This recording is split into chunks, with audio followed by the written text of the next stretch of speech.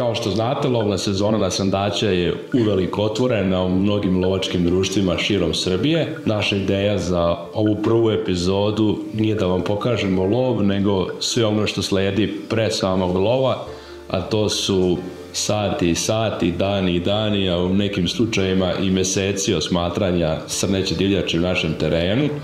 Iskoristili smo priliku da snimimo veliki broj srndaća i da vam pomognemo u donošenju odluke koje grlo je pravo za odstrel. U ovoj emisiji su sa nama naši prijatelji i drugari, viđali ste ih već u emisijama. To je Vukašin Radević, on je sekretar lovačkog društva Jelen Zmajevo, Lazar Popin, on još uvijek nema funkciju, ali nam je zet. To je Milan Vojinović, on je predsjednik lovačkog društva u Ravnom selu. Posmatrajući ove snimke, malo sam ljubomoran na momke, imali su stvarno fantastične momente u terenu, mnogo lepih izlazaka, zalazaka sunca, usretica divljači, da ne kažem na dlanu, tako da malo više o njihovim zapažanjima u poslednjih mesec i po dana, koliko posmatraju divljači će se čuti sada. Ove godine smo startovali nešto ranije sa praćenjem srnećih divljači. Već nekoj drugoj polovini februara smo bili prisutni, da kažemo, skoro svaki dan. Akcenat nam je u startu bilo da vidimo kvantitet, to je broj muških grla, pa kasnije u drugoj, da kažemo, drugoj polovini marta smo intenzivno bili da pratimo i kvalitet istih. Ali do sada nismo nikada počeli da gledamo srneću divljač 15. februara, tako da evidentno je da se klima menja. Klimatske promjene, složit ćete se da imaju dosta uticaja na prirodu samu, tako da smo mi, ove godine smo krenuli dosta ranije vremena, neko što je mi neko dozvolilo. Patar je bio suv, vlage na minimumu, što je u neku ruku i uticalo na same srndaće. Doduše srneća divljač je bila i jeste, populacija je zdrava, tako da brojnost je manje više na istom nivou kao i prethodne godine, što znači da smo prošle godine gazdovali održivo. Za početak, dao sam mali doprinos sa ovome, bili smo u Sloveniji negde u martu, tako da smo izašli u teren s našim prijateljem i imali smo priliku da pogledamo jednog srndaća u njihovom terenu, tako da sad ćete vidjeti malo više detalja. Ovo je negde 5. mart, ali pogledajte konstituciju i telo. Mlado grlo. Ja se ne bih baš složio. Nispeš? Pa po meni je ovo zrelo grlo. Ovo bi trebalo da se daći. Koje je u odličnoj kondiciji. A sad s obzirom da je 5. mart... Mislim, još je u bastu, ali... Još je u bastu, ali sa... Nezgodan je snimak što je konstruktivno gledao, se okrenuo. Ali imajte na umu da je ovo snimano na 1500 metara nadmorske visine. Tako da Srndać u ovoj visini 5. marta ne može da bude mlaz. A malo tu genetiku i ne poznajem. Dobro da drugi je teren, ali svakako... Jeste, planinska lovišta su inače. Veoma zanimljiv Srndać koji je po meni u punoj snazi. Lak je da je nekako i tamnije. Ali ovde kada je poskočio na desno se tačno se vidjelo, u kadru se vidjelo, da ima vrat, kratak i da je to zreo Srndać. U dobroj kondiciji što je jako bitno, tako da s obzirom na period kada je načinjen snimak, veoma zanimljivo grla. Da smo priliku da snimamo jednu srnu. Da ne kažem baba srna. Da je sve jasno, na prvi pogled se vidi da je starija srna. Lep izraz lica. Ali to je to što se tiče Slovenije, sad se vraćamo na ravnicu. Na ove naše. Šta kažete o ovom Srndaću? Ajde, više prvo vas, ja sam. Mislim da se ljudi lako se prevare kod ovakvih grla, to što je robolje jako visoko. Da, ovde je još Srndać u bastu, na prvi pogled veoma perspektivan. Moja neka procena da je to grlo od 4 godine starosti, koja još nije dostigla neku punu snagu i da treba da ostane u terenu i da mu se da šansa da još više napreduje. Perspektivan Srndać, zdravo. A sad po ovom ponašanju možda čak i mlađe od 4 godine. Ja bih pre rekao da je 3 godine, zato što u našem terenu, pogotovo sada, Srndaći od 4 godine su telesno jaki. Da, ko je ovo... Ovo je moja jaki stav da je to trogodišnje. A ko je ovo perez? Glava jeste dosta sitna u odnosu na... To je bilo sad pre 15-20 dana. Ono što nam pomogne je uvijek divljač koja je zajedno sa njim. Tako da, ovaj Srndać koji je bio bukvalno sa njim svoj. Krlj sa još jednim lanetom, prošlo reći. Da. I bilo je momenata, pratio sam reakciju, znači kad se približi jedan drugom, kako onaj Srndać reaguje, znači u svakom momentu je bilo, čim mu se ovaj približio, on se samo sklonio. Pa da, ovo je dominantni izraeli Srndać. Da. Ali ne ništa, i glavu, sve, ali nema. Nema 5 godina, ali da, nema ikre. Bledunja, nema ni debljinu, nema ni krčevost. Možda čak i grlo za vađenje da bi se ostavio prostor ovom drugom Srndaću koji za sada pokazuje bolje predispozicije. Ovdje su i slabe ruže, tako da to neko vrednost ne. Ništa.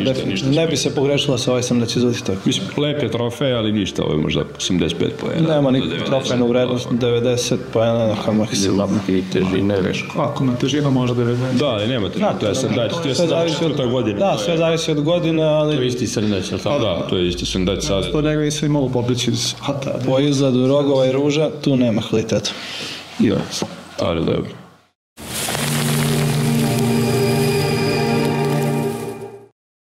Dobar dan, lovci. Da vam se obratimo i da se na neki način i pohvalimo. Danas lovačko društvo Jelen Zmajevo posadilo je prvu etapu 2500 sadnica. Sada smo prešli na drugi potez koji smo već radili u protekloj godini i nadam se da ovdje možete i vidjeti rezultate tog rada. Nadamo se da će i lovci Vojvodine ili svi ostali lovci slediti ovakav primjer i da ćemo od atara napraviti jednu dobru i lepu sliku kako za izlazak, za divljač, da se zna da kada izađemo u atar ne puca pogled od jednog do drugog sela, da postoji drvo, da postoji priroda, da postoji prirodno stanište i da to bude nešto čim se dičimo, ponosimo, jer je u stvari ovo zadatak nas lovaca, gorana, na kraju krajeva svih ljudi koji vole prirodu i vole da izađu, a da pokažu pokolenjima šta je ko uradio u kojoj generaciji.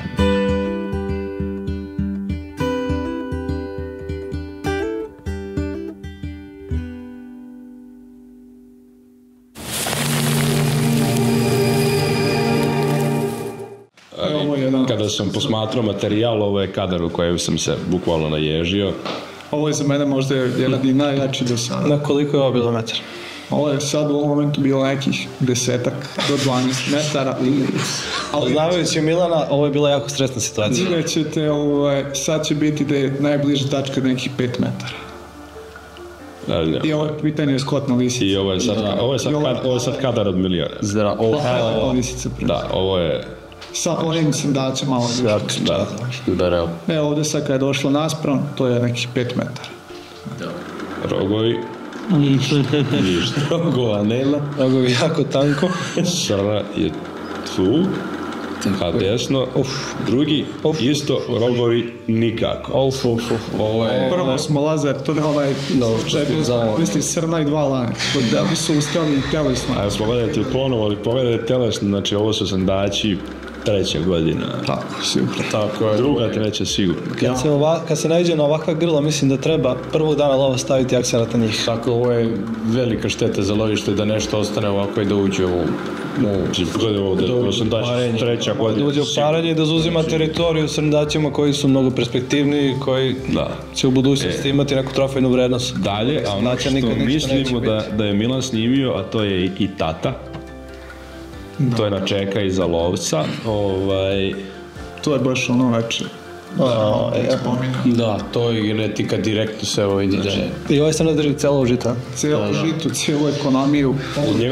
Njega smo čak i prošle godine na fotoklopci snimali, ali nismo, bila je velika uljana repica i nismo uspjeli da dostavimo. Pa da, to ima rogove, bukvalno od ruža pa do vrha iste debljine, to jest a visina ne prelazi uši. Klasičan škart za vađenje koji zauzima teritoriju u drugim Srndaćima i drži. Ali ovo je sigurno otac Donald. Pogledajte samo. Pa da, ali kakav teren on drži, mislim, to je baš... Iza ovoga isto žito. Tako da.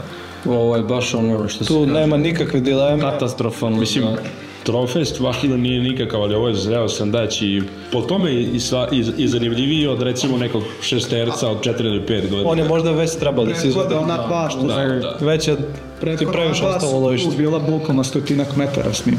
Trebalo je ovde dosta ranije da se reaguje, ali eto... Ovo je školski primjer Srndaća koji ne treba da ostane u lovištu.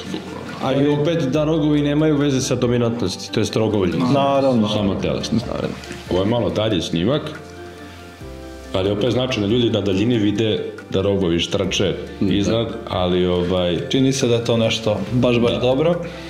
Ali ovaj desni je bolji. Sad prošao. Da, ali ovaj... Jači je Srndać. Da, ali ovaj prvi vidi se tačno tanak konad uveče da je to Srndać 3 godine samo obećava. I to će nekada zavara i da se napravi greška. Ključna greška u odabiru grla za vađenje. Najveći je problem Srndaća 3 godine najlakše uloviti uvek i posle ostajete bez neke srednodobne kategorije i jako je teško posle taj nedostatak nadoknaditi, treba mnogo vremena da prođe, mnogo da se uloži u očuvanje ostalih grla na tom terenu, tako da... Šta mislite, kako to znamo? Pa praksa na terenu je najbitnije od svega, ovo je sve lepo vidiš približiti, ali ti u tom momentu treba da odreaguješ, da daš procenu i moraš da imaš adekvatnu opremu kako bi olakšao i sebi i turisti koji dođe sa odabirom pravog grla za odstrel. Na snimku vidimo jedno manje krdo. Manje, ovo je u nekim lovištima, veliko. Pa dobro, 7 komada. S obzirom da je kod nas... Mladi Srndać. Tako je. Mlad Srndać, ali što je, kažeš, ništa specijalno, to je... Ne, ali nije čak ni perspektivan. Da, znači ovo je kratki parošci, verovatno i... Mislim, kad skinem glas, ko će biti... Ovakva grla najčešće unose zabludu. To da li ga vaditi ili ne. Uvijek je neka dilema, šesterac je, možda nešto bude od njega, možda će nešto biti u budućnosti, ali ovo je definitivno grlo koje ne treba da ostane u lovištu i koje treba da se izvadi i da ne učestvuje u narednom parenju koje... Ali generalno, oni kad skine bast, on će biti tanak. Nema ništa, to je... se vidi odlači. Slaba debljina već u bastu, kratki parošci, dole mruže već. Malo u tom praćenju tada smo ili baš taj teren da je sva ta genetika kraća. Da. To ni debljina neće biti nikakva kad se skine bast. Ali lep selektivni trofej. Tako je, osrednji trofej koji ne treba da ostane u lovištu. Da vidimo šta se Da vidite ovu... 1, 2, 3, 4, 5 muških. 5 muških. 5, da. Koliko je ženskih? Gledaj koliko je ovaj uzak Srndać kroz levi. Malo je bilo... Da, malo se vidi da je i različita genetika, da. Ovo skroz leva lepo, ali ovo ostalo je... Tako je. U ovom krdu ima materijala definitivno da se izvrši selekcija i da se ne pogreši. Koliko to, dve srne i 5 Srndaća, da. Katastrofalno škola. Mislim, mlađe su to Srndaća. Jasno, da, ali krdu na kojem treba poraditi. Da. Ovo isti onaj Srndać se deterze samo iz drugog ugla. I na drugom mestu. Tako je, drugačija pozadina, malo se bolje vidi. Jeste da je ovo neki možda početak marta, ne? Ima visinu i to zna da prevari. Kažem, pogotovo u neki sumrak, ovo da izađe u neku ivicu livade, rekao bi čovek... Ali ja uvijek pokazalo da ovi bijeli nemaju neki kvalitet. Nemaju i da brzo skidaju, baš što je individualna karakteristika. Grla vidiš da nema ikre, nema ništa glazak i samim tim lagano skida bast. Ali gledaj, ovo je neki klasični bački Srndać. Velika većina je bela, bez jake ikričavosti, tako da to je neki standard. Eto koji Srndać koji ne treba da ostane u lovištu. Njega nikad ne bi bilo nikakva trofejna vrednost. A to je taj, sad ga čekati, nema šta ga čekaš, tu nema ništa. A ovde smo ranicu zamenili livadu. Čujem reakciju ovog Srndaća. Da se slabije vidi zbog pozadine. Ja sam x puta gledao tako. Ovo je zanimljiv Srndać. Bilo plavo da ga snimim i sad da, interesantno. Zbog traktora. Lepa debljina, iako je bast. Čak i dole se čini da ima ruže deluju tako. Ruže su dosta oborane. Ruže su spuštene, ali su... Ali, gledaj, ovdje se čini da je dobra zapremina. Ali ne izgleda mater. Ne.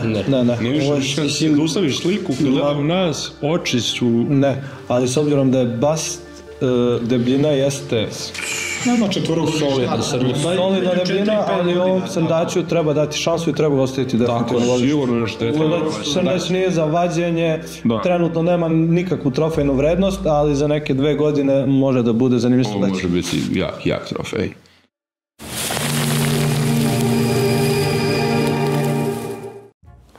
Došao je moment da izvučemo srećnog dobitnika i da vidimo ko će se družiti sa nama u lovu na Srndaća tokom predstojećeg vikenda. U ovoj nagradnoj igri su učestvovali naši najverniji pratioci, a to su članovi WILD Srbija Premium Loyalty kluba. Pored učešća u ovoj nagradnoj igri, Premium program donosi još mnogo benefita kao što su popusti u lovačkim prodavnicama, a takođe i pristup WILD Srbija TV-u. Ovde su srećni učesnici, sada ćemo da vidimo i koji će imati najveću sreću da osvoji ovaj lov na Srndaća sa nama.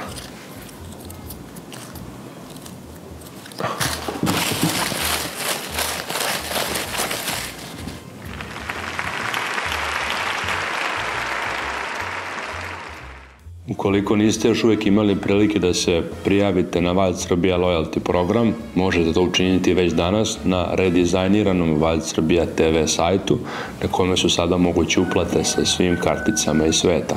Pored toga, WILD Srbija TV vam omogućava da ostvarujete lovačke popuste u lovačkim prodavnicama pri svakoj kupovini lovačke opreme. Ujedno postajete deo jedne ekskluzivne Viber grupe gde ćete moći da komunicirate direktno sa nama, a na vrh svega imate pristup apsolutno neograničen WILD Srbija TV-u gde je za ovu godinu planirano mnogo više snimaka, a mnogo više i kreatora. I za sam kraj ovim podržavate naš dalji rad i snimanje ovih emisija. Svima koji su već prijavljeni želim da se zahvalim na podršci koju nam pružaju i znajte da bez vas dalje snimanje bi bilo vrlo teško.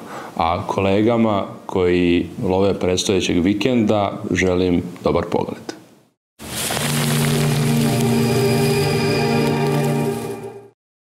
Šteta što nije još malo bliže. Da, ovo je tako zanimljiv snimak, ne odnosi se toliko na Srndaća, ali premećite da... Su čak sve iz Srnetu. Drugo Odnos polova ovom krdom. Da, ovaka čuda se dešavaju samo kod tebe. Da, nije kod tebe. Šta mislite da je glavni uzrok zašto nema ovu obavezu? Kombajn?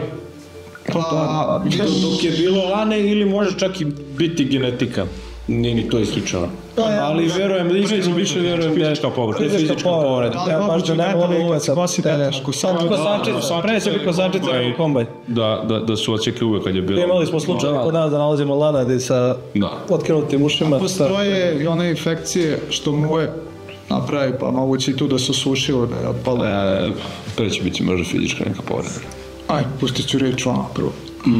Malo je, ima isparavanja na snimku. Malo je loših snimaka. Da, vetar isto ima uticaja. Da, ovo je dosta i slab telesno Srndać. Ovo je čak... Kao da se suši. Baš na zalasku, onako... Njegov zenit je da me trošao. Da je tu reč. Ovo će biti zanimljivo ako ostavimo, ali ja verujem da je sigurno 10 godina. Ima i snimak gde je pogled spreda da se vidi da je opet i razmaknuto rožište i da je izgubio i paroške. Vidite sad pokret. Teško kretanje. Baš. On je već debelo u opadanju i... Ali na kraju dana, u većini slučajeva složit ćete se da po telu i po kretanju mnogo više može da se zasluži za proceni od divljač nego posmatrajući rogove. Desi se da mlađi Srndać imao oborene ruže, 5. i 6. godini. Rogolje je najmanje... Da, ali kretanje, telo, tu se vidi tačno se vidi šta je. Srndać može bude u punoj snazi u 7. godini. Da je dominantan i da je telesno jak, tako da dobra kondicija njemu ne... Čist primjer je onaj prvi kod. Jesmo, da, što imali snimku. Što bi malo znao. Ali ja bi rekao čak, posmatrajući pogotovo u ovom periodu godine Srneću divljač, da Srndaći koji su recimo u 5. godini da je to ona kategorija što zovemo pik. Pukne od snage, od mišića, od svega. Najkrupnije. Ja bih rekao da su nekako i najagresivnije po pitanju počuvanju teritorije. Imali smo x puta situaciju da je Srndać od 5 godina otera ili čak i ubije Srndaća koji je jaka medalja, da ne kažem. Pa da, on je tada zreo Srndać dominantan u nekoj punoj snazi i Grelta ga je pucati jer taj trofej nema neku vrednost, može da bude puno bolji sa 2-3 godine još što će provesti u lovištu, a samim ti da ostavi potomke, da produži svoju tu genetiku i po meni je to najveća greška pucati Srndaća u 5. godini. Da. Ovo je jedna specifična situacija, ovaj snimak sam napravio čisto iz toga razloga da vidite kako svaka jedinka ima svoju ulogu u krdu. Pogledajte da svaka ima... Gleda na svoju stranu, tako je. Da kažem, nisu bez veze tako lele. I radi se, ima i snimak, samo mislim da ga nećemo ovdje vidjeti, gdje su još u pokretu i radi se generalno o jednom mladim jedinkama. Ali svako tačno čuva svoje strane. Sva svoje zadatke. Ovo je snimao da sam doživio malo i stres kad sam ne vidio. Poslije onakvog snimka listića mislio sam da mi se neće desiti više dugo vremena onako nešto, ali evo bukvalno sljedeći izlazak skoro na istom mestu došao je ali mužijak. Kako si ti izdržao? Mužijak, evo sad je obilo nekih 7-8 metara, tu sam ga uštopovao. Ja, 30.06. Koliko ona lepa listica. Dobro. I ovdje piti rad. Mužijak je bio vredan, vidi se. Krenuo je prema meni još nekih skoro oko 2 metra, tu sam opet uštupao, ponednik ne zna o čemu se tu radi, ne vidi me. Jesi ti bio kamufliran nekako? Kamufliran lepo u riglovu, nekom uvukao se, ne bi me ne znam ko bi me vidio. Evo ovdje sam opet uštupao na crkut. Ti si mogo i batine da dobiješ. Evo majka mu vidio. Ti si bio korak od beštusa. Čak sam imao fantomku na licu, jednostavno, ni treptaj nisam smeo da napravim. Ovdje sam opet 3. put uštupao. Ovo je previše sve. Ovo je jako blizu. Ovo je Srndać u opadanju. U opadanju tako djeluje da je zaokrene lova, ali... Na prvu od napred se vidio su ruže, onako dosta ukosno. Salivene spušteno, da. Skupio paraške, možda dogodine već bude i bilač. Ali telo govori puno. I ovo je jedno grlo koje će biti u planu za... Godine? 7? Preko 7 po meni. 7 i kusur. Da. 7, ajde. Ali opet nije ništa sad specijalno. Nije da, ovaj je na primjer u puno bolje kondiciji nego ne prošli smo komentarisali, koji je već opao i telesno i rogovi su već u... Možda čak i preko 10 godina. Da, onaj stariji sam je definitivno od ovoga, ali vidiš i ovaj da drži lepu teritoriju i svakako je zavađenje. Edo, ovo je sad zanimljivo Srndać. Opet, kad se gledaju 2 Srndaća, lakše je malo uporediti. Da, od ovaj desni. Ali... Sučeljavanje, jel? Da. Nije, ja sam mislio da će biti, mali se nije suprostio ni u jednom trenutku. Čak poslije gledanja dužeg razmatranja, kad su otišli i Žitak ga odvijao, stali su jedan pored drugu najmanje. Ali ja bih rekao, ovaj levi 4 godine maks, ovaj 6, sigurno 7. Ovdje imamo primjer da je jako telesno jak. Tako je, vidi se. Neka naša teorija oko 5 godina da je... Ali nije baš onako da pucao snagi ko što budu oni od petogodišnjaci. Da, ali ovaj levi vrati me baš. Levi ima kondiciji snazi. Ima perspektivnije rogove. Ja bih njemu dao šansu. Kojem? Levu. Da, njega treba ostaviti, ovaj ga opet... Sve sam ja to i odgledao perspektivom posle. Ovo je Srndać, da kažemo, svoj maksimum. Da. Pravilan jeste. Ali ovdje mlade Srndaća možda nešto i može da bude i treba ga ostaviti.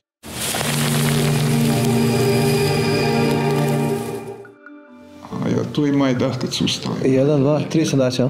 3 Srndaća. 3 Srndaća, ali jedan je skinuo bas, 2 nisu. Ovo što je skinuo bas, stariji, tipičan primjer škarta. To je škart Srndać, glatko. Četverac, ne? Četverac. Da, ima ona neke... Ne, rekao bi ga čak možda neki 4-godišnji. Ima nešto, da, malo nazad paraške, ali... Jako loše. Sve 4, eventualno 5 godina, ali ne, to nema ništa. Ovo je baš... 5, ne vjerujem da je, vidjeti. Ovo je mlađi pored njega i ovo je... Mada i ova 2 mlada, koliko sad mogu da vidim... Rekao bi da možda je 1-godišnjak. Nisu neki potencijal. To su 2 dvogodišnjaka i... Tako da, ovo je gore, ovo je Srndać. Ali to je... 4. godina maks. Da, ali dvojice mi ne deluju kao rano. Ali znate šta je, što je bilo to dosta rano, skinut bas, ovo se je malo starije. Godišnjak, malo bi onda. Da, mislim, Rad bi rekao da je 3 godine i sve ostalo na njemu, ali... Ali nema to veze, to je individualno. Nema veze da li je treća ili četvrta, od tog Srndaća neće. Ne individualno, da li iskinu, treba ga izvediti iz lovišta. Da, to pucanje svakako... Selektivno, čarilo za selektivno odstrel. Ni ova dvojica po meni nisu perspektivni. Ima puno mladih svi su zdravi, vidi se, nema odmah, ali da trofejna slabo. Trofejni potencijal minimalan. Ajmo dalje. Šta se ovdje dešava? Malo zeznuta pozadina. Odnos. Da. Loš odnos.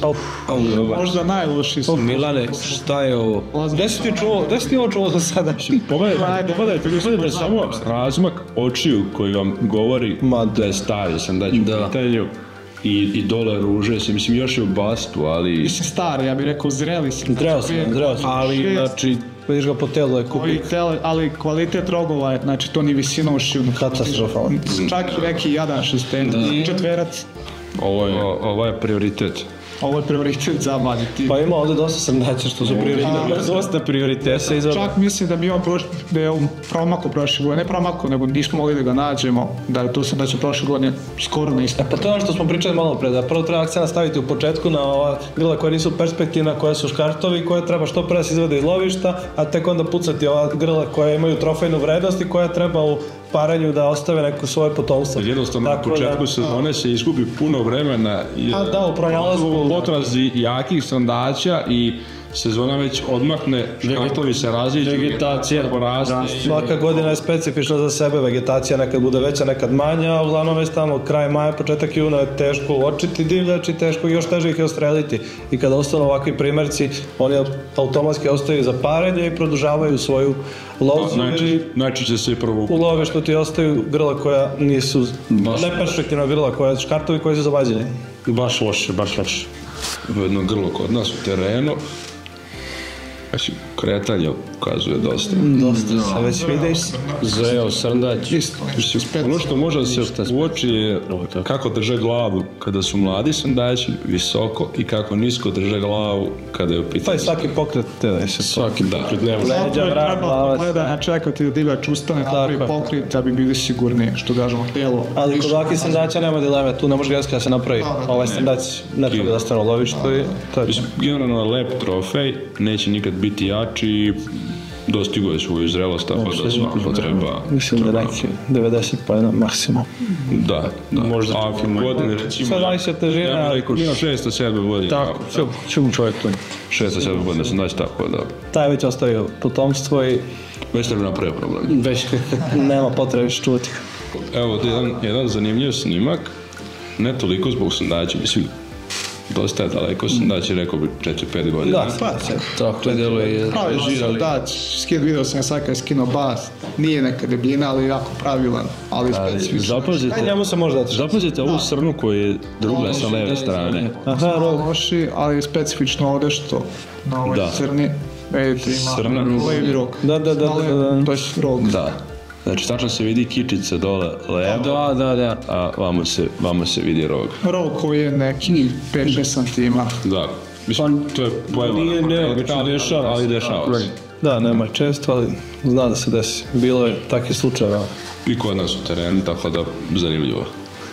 U narednim emisijama ćete imati priliku da gledate ekipu WILD Srbije kao i prošireni sastav, kako love Srndaću divljač. Definitivno se zaključili šta će nam biti fokus u našem lovištu, ali pored našeg lovišta obićemo mnoštvo drugih lovišta.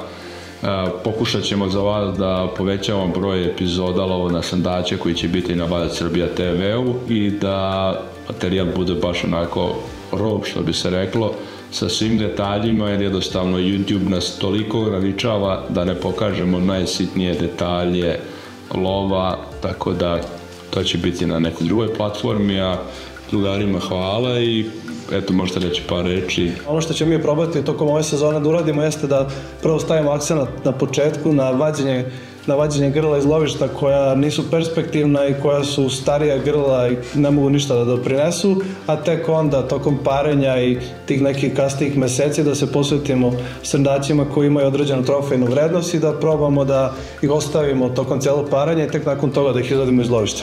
Da, ali generalno nadamo se da ćemo ljudima pomoći da lakše donesu odluku koji srndaće za pucanje, a koji ne, i nema potrebe da se pucaju mladi srndaći ili jednostavno Vjerojatno je pucati grla od 4. 5. godina, ali svakako dosta bitan faktor je oprema. Da bi se lakše donela odluka, potrebno je mnogo vremena provesti u terenu i gledati divljač. I druga stvar, i bez neke jake opreme, bez nekog ozbiljnog dubina, čovjek posmatrajući kretanje, telo divljača može da prinese mnogo zaključaka i da bude bliži tome kako će doneti odluku i koje je grlo za sastavljeno. Okretnost je najbitnija. Ali za sam lov je svakako bitno znati gde se divljač nalazi, uočiti je i puno zato što ne može biti vremena da... Priprema je pola posla, gotovo u komercijalnim lovima. Naravno. Hvala vam još jednom svima na druženju i nadamo se da ćemo u budućnosti imati priliku da napravimo još ovakvih sličnih emisija i pišite nam u komentarima kako vam se dopalo ovakav način snimanja i idemo dalje. Svim kolegama bi naravno poželeo dobar pogled u predstojećoj lovnoj sezoni. Onima koji su otvorili, čestitam na ostrelima, onima koji još nisu, nadam se da ćete imati sreće u prvim izlascima.